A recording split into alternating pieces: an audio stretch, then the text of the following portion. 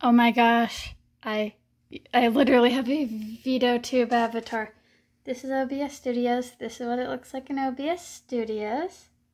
And if we go down to VeadoTube Mini, this moose thing, it looks like a moose.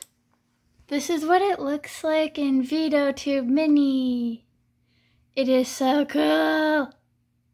And it's compatible with OBS Studios. The background is transparent. And these are my images. This is state number 1. It jumps when I talk. So it makes it more alive. And if I record a video with OBS Studios, the avatar will be in this little corner, and then whatever game I'm playing will be up in this section. That is cool!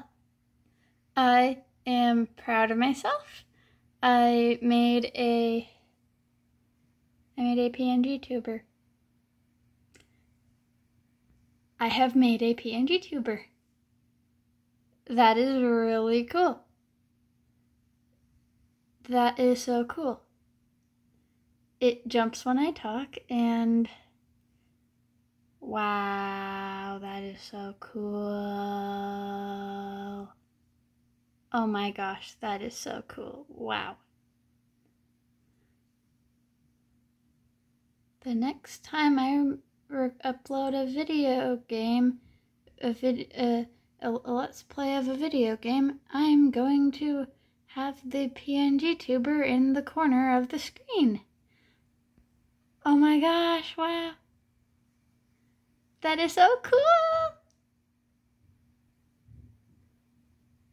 I now am excited to make a new gaming video.